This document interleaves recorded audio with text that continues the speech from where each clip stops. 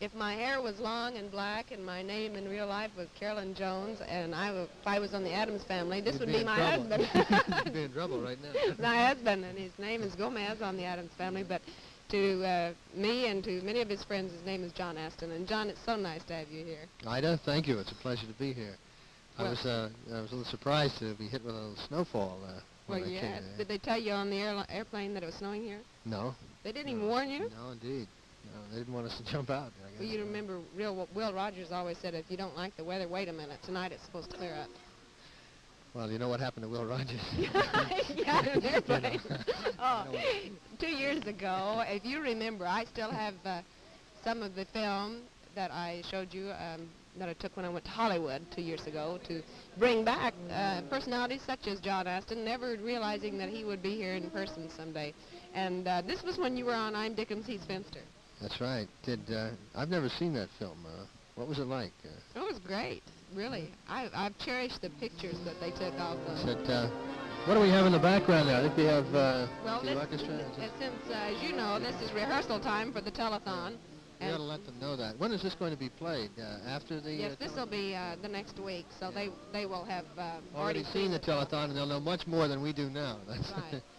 Have you ever worked many telethons before, John? Yes, I've done quite a few of them.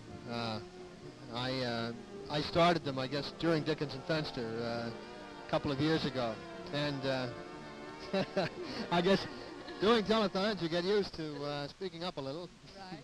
Not only that, but I remember when I was out there, you all were going on a tour. You seemed to really enjoy meeting new people. Yeah, it's fun. It's a lot of fun. I remember you very well, because we did have a lot of fun taking those pictures and shooting the film. But I've always been anxious to see that film. I wanted when it came out. Wasn't too destructive to me, was it? No, it was great. As a matter of fact, you had on your overalls. Yeah, Carpenter overalls. Well, I'm happier in the pinstripe suit now. Even though you're dead. And listen, tell me this. Are you supposed to be spirits in the Addams Family? No, you know, Ida, this isn't really a monster show. You know, we don't really consider it that. We're different. I mean, we're not kidding you about that. I mean, but basically it's a comedy more than it is any kind of horror or a monster show. I mean, we do different things, and we've got some rather unusual people. I guess you would feel that they're unusual. To us, they're normal. The rest of the world's a little bit unusual. But it's basically a comedy rather than a monster or a horror kind of show. That it is. What's the character's name? That the big, tall, my kids all know him well. Lurch. Oh, Lurch. Oh, yeah, Lurch. Every kid in town, you know, it's named Lurch. You know, this Lurch is played by a fellow named Ted Cassidy. He's really a very talented actor. He would have gotten the part anyway, whether he was talented or not, but it worked out very well for us. How tall is he, John? 6'9". Is he 6'9"? Yeah, he really is.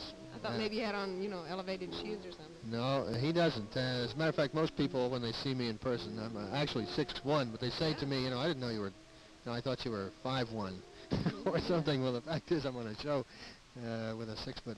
And it makes you look shorter. How tall is Carolyn Jones, since you're talking about height? Carolyn is about, she's about 5'6", 5'7", I would say. About my height. Yeah, just about. See, all I need is the black hair, and I've got you. That's it. What about Marty, that used to be in I'm Dickens, He's Finster? What's he doing now, you mean? Well, he was going to do a Broadway show, and then he decided not to. He's working on a possible new series. He's in New York right now doing all the Goodson Todman panel and game shows. I haven't seen him yet. You haven't?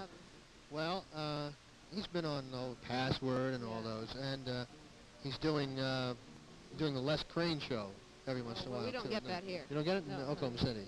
No. Oh, well. We didn't buy it. We have late movies instead. On all the stations? No, this is ABC station. Our station is ABC, you know. Yeah, I know. Well, you don't talk about the others, right? Well, yeah. He's not on the others either. No, that's right. But actually, for your edification, Les Crane is on ABC, and that's what she's... Well, they know it, because we've had several people that have, you know, wanted who have talked about it? Yeah.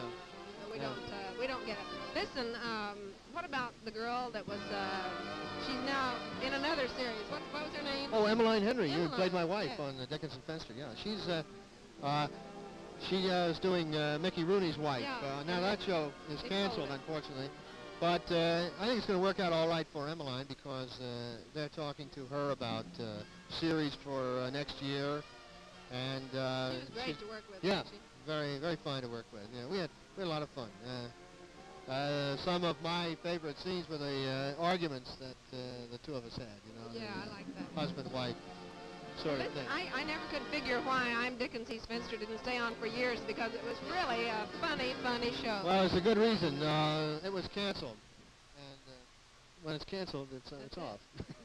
Are they ever going But, to, will it be sold back as a syndicated show, maybe? Oh yeah, it has been. I guess you haven't had it we here. don't have it No, here. but it's been sold in quite a few cities as a syndicated show.